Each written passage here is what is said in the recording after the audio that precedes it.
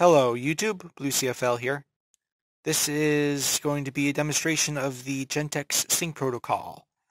I have a Gentex Commander 3 connected to a relay shield that's connected to an Arduino, which is connected to a computer.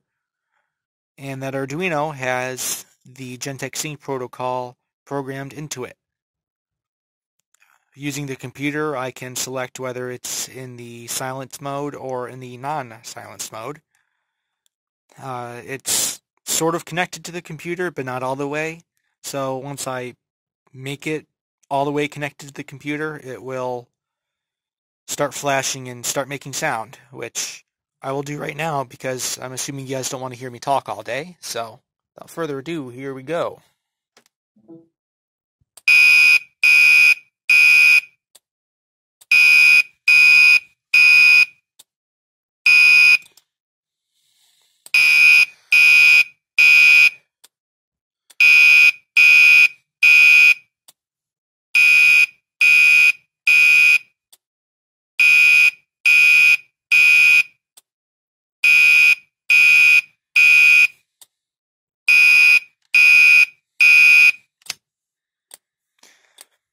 Now you heard it skip right there when I clicked on something. I was opening up the serial monitor, and it usually pauses for a second. Anything in the program, it'll pause when I open up the serial monitor because it's opening a connection to the computer.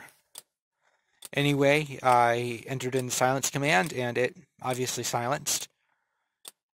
And you can enter the unsilence command and it will unsilence itself.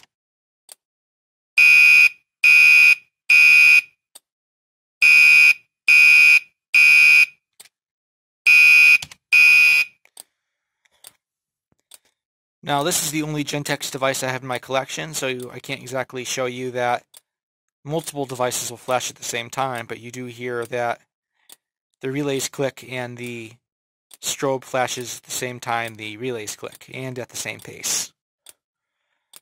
And another thing that you may have noticed if you've seen other videos with Commander 3 is that the pulsing is different than what other Commander 3s usually sound like in Temporal 3. I don't know if that's actually because of the sync module, because I don't have a standalone sync module from Gentex, or if that's because I'm not using a reversing relay setup, which I can connect at some point. But, of course, it is really cool, and thanks for watching.